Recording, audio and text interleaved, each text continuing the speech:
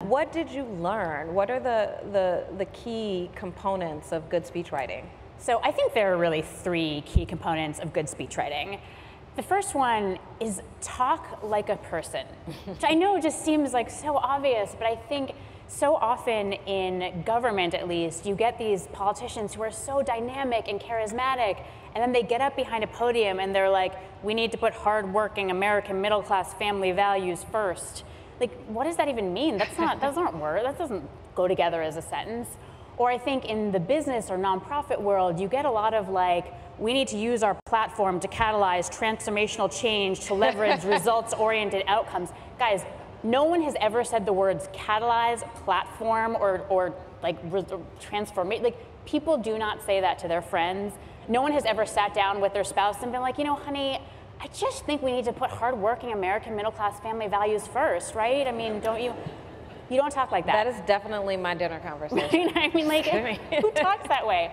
You just like talk like a human being, talk like yourself. Don't use the $75 word because it thinks you think it makes you sound smart. It just makes you incomprehensible. That's number one.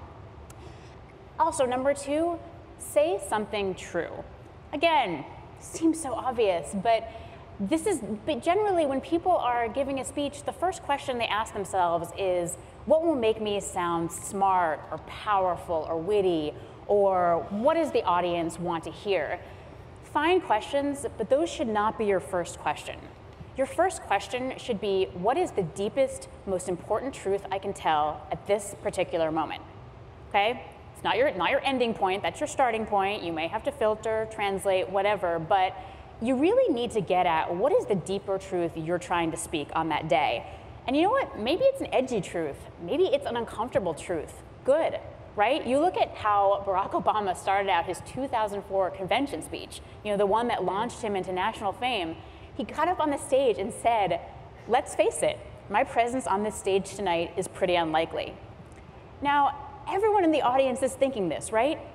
He's saying basically, let's face it, it's unlikely that a black guy named Barack Hussein Obama is the keynote speaker at a major party convention. And he named this truth, and then he just kind of owned it. And it was like, I mean, it just struck me as this really powerful moment to say something true. And then the last thing I'll say is just show, don't tell. So often when a speech is boring, it is because someone is just regaling you with a list of adjectives. So, you know, Mrs. Obama could have started out her 2016 DNC speech by saying, when we moved to the White House, I was worried it would be hard for my girls. I was scared that they would struggle to adjust. I was nervous about this new life. Scared, worried, nervous, blah, blah, right? Blah, blah, blah. You don't remember, I don't remember, we've forgotten, it didn't happen.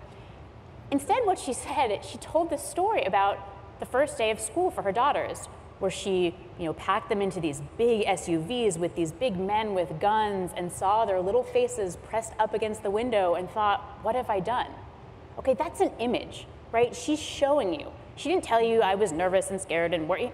You got it, right? Because you're in the story with her. So I think, you know, ditch the list of adjectives and really focus on concrete, specific images.